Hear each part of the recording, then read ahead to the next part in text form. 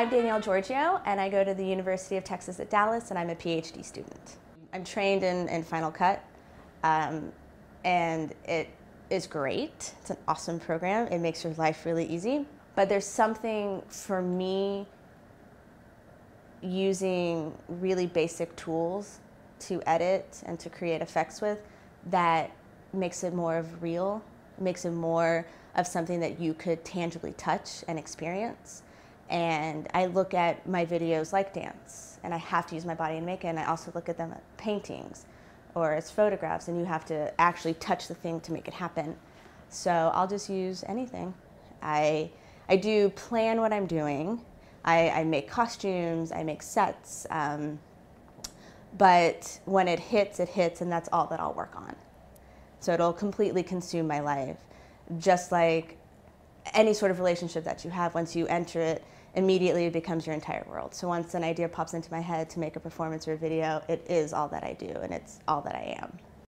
The dance and the videos that I make are one and the same. Every dance that I create becomes a video, and usually every video that I make will become a dance, or in some aspect of a dance that I'm making. So they are all intertwined. I can't separate in my brain the two things. They are the same. And the way that I edit video is like choreographing a dance, because I'm also a sound designer, so I create these soundtracks for my films. And to do that, for me, since I don't have a musical background, I'm using a dance background. So I embody that tempo and I embody the rhythm, and that's how I create the music. So everything it's one and the same.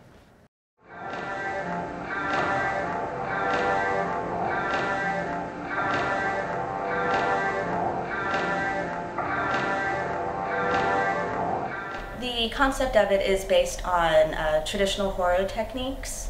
So it's a single shot that's interspliced with a few comedic elements to just sort of break up the trauma that's being portrayed. But you'll see references to Stephen King's stories, specifically to Carrie, just the idea of the female form being brutalized.